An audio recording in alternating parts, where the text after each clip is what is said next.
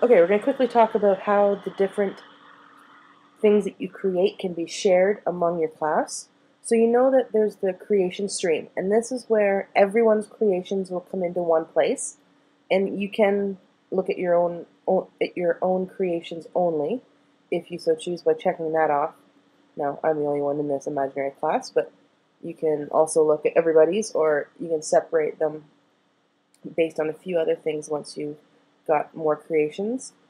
So the nice thing about this way of sharing is that I could open up either something I did earlier or someone else's work, and I can edit it and save it as my own file. So it's not editing the person's original file, so I'm not ruining or messing with someone else's work, but I could take it and build upon it or edit it for my own use. So one way a teacher could use this is to put a baseline file in there and have students edit it based on certain criteria. Or you can have one student create something, another one add something else, another one add something else, and it could go on that way. So I'm going to take a look at, well, we'll go for this one here, and we'll open it up and edit this one. So it'll edit up, or open up, sorry, the music creator.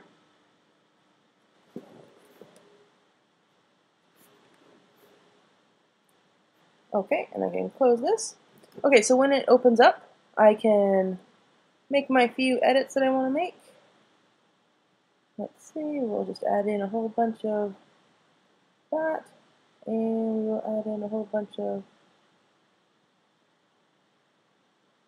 this. Okay, so I've taken someone's work and built upon it, and now I'm going to save it as Jack editing, music, and I'm going to save that as a new creation.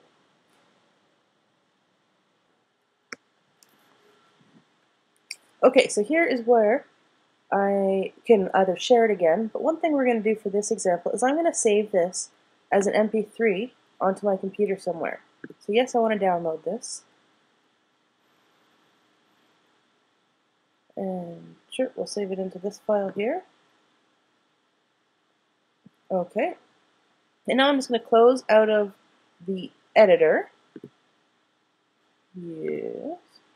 Okay, so now I'm back in my creations page, and if I refresh this page or have this page come back up, I'll see that new creation right here, and I can listen to it just like this. Oh, I made it even much worse. But now what I'm going to do is I'm going to go back into one of my, so this was a creation I made using the music editor, that our demo podcast, I believe.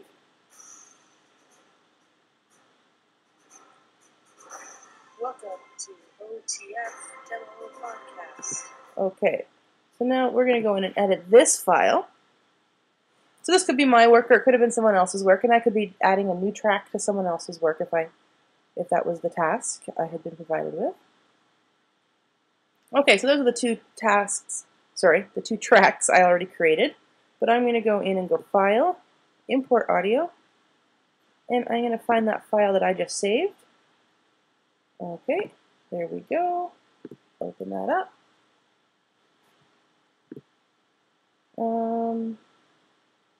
You can see I can either share this with other people or keep it to myself. Is there I'm going to Creative Commons that. I don't have any. If someone wants to use that ridiculous piece of music that I created, then they can. And here we go.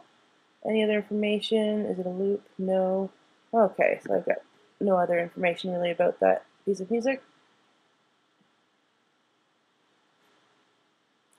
Great, and now I don't have another file to upload. And now I will see that new piece of music that I just uploaded over here. And I can add that, I don't know, say right there.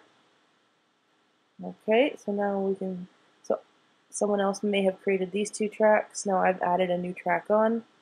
I can listen to the whole thing. It's not going to sound very good, but let's take a listen.